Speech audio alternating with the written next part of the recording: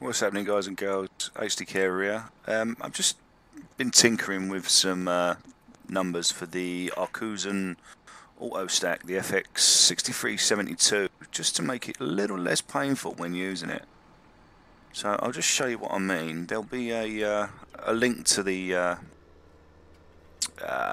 location of the file. It's just literally a replace the XML file. I spent about an hour testing it, and it works really well. I know you've got the UALs out there, the bale trailers, but I find them a little bit dirty. But yeah, with this, as you can see, it loads it a little bit quicker.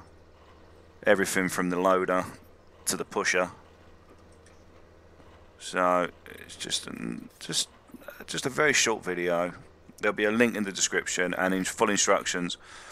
But please, when you locate the original XML, copy it and put it on your desktop or somewhere safe, just in case your computer doesn't like it or your game doesn't appreciate the modification. But it's that simple. It's done. And the best thing is, when you come to unload, the loading time is quite fast, but not too fast it'll break the game, which I think's a win, because we all like the UALs, but they do feel a little bit dirty. So if anyone does want this, I'll put a link to my Dropbox with the XML in it. There'll be full instructions on how to do it, but here we go. I'll just zoom out. So I think we can all agree that's quicker than the original one. And then just gently press Y again, do not fall over, thank you. And then this is the best bit, the reset. Look at that. Look at that, and that doesn't look too unrealistic to me. But yeah, so that's it, really. We'll do it one more time. I want to get a screenshot for the thumbnail. But I honestly think this will help people out, because I know there's the stock baler, there's a mod for that, for the wrapper.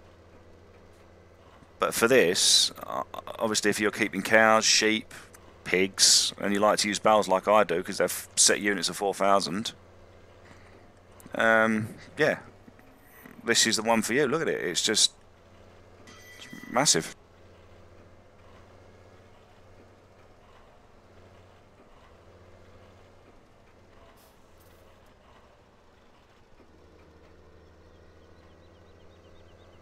And there we go.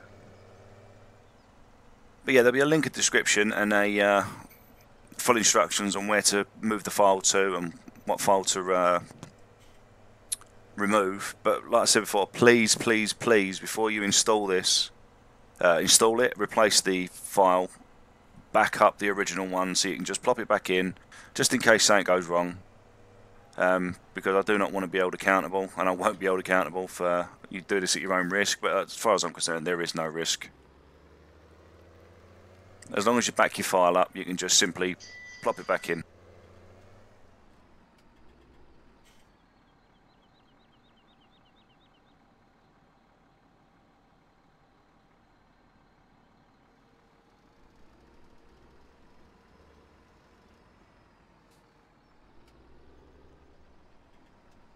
But yeah, that's that, guys. Thanks very much for watching. Link will be in the description below. I've been HD Carer. Thanks for watching. Take care. Bye bye.